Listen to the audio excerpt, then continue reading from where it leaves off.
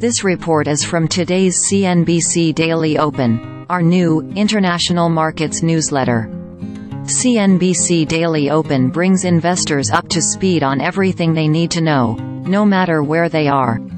Like what you see, you can subscribe here. A sea of red. Hong Kong shares led losses in the Asia-Pacific market on Wednesday, with the Hang Seng Index sinking as much as 2.7% and on track to clock its lowest close in a month, while China's CSI 300 ended down 0.9%. Japan's Nikkei 225 ended down 0.3% and Korea's Kospi finished 0.1% lower. The downbeat performance in the region follows gains in U.S. stocks on Tuesday after comments from a Federal Reserve official raised hopes the central bank may not raise interest rates further. Rip Munger. Billionaire Charlie Munger, the investing sage who made a fortune even before he became Warren Buffett's right-hand man at Berkshire Hathaway, has died at age 99. Munger's family said he died peacefully Tuesday morning at a California hospital, according to a press release from Berkshire Hathaway. Buffett credited Munger with broadening his investment strategy from favoring troubled companies at low prices in hopes of getting a profit to focusing on higher quality but underpriced companies.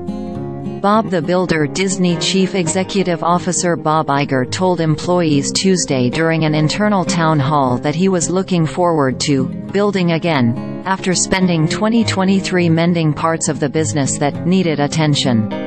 Iger plans to expand Disney's theme parks with a $60 billion commitment over the next 10 years, build an ESPN direct-to-consumer platform no later than 2025 and rebuild Disney's movie studio business, which Iger said has suffered from making too many films.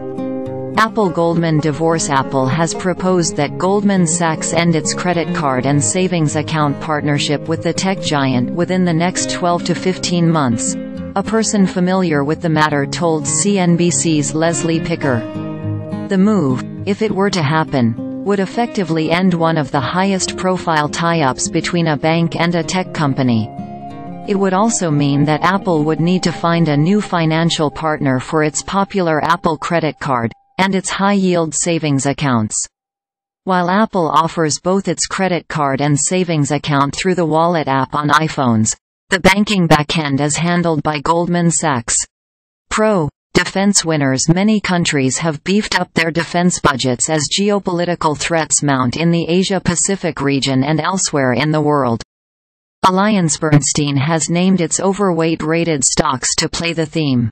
Hugging Face CEO Clement DeLong told reporters Tuesday that AI clients want outstanding, reliable business solutions, not soap operas. Multiple companies told CNBC they'd considered switching from OpenAI to competitors' services following uncertainty at the company in the aftermath of Sam Altman's ouster as chief executive and his subsequent quick reinstatement.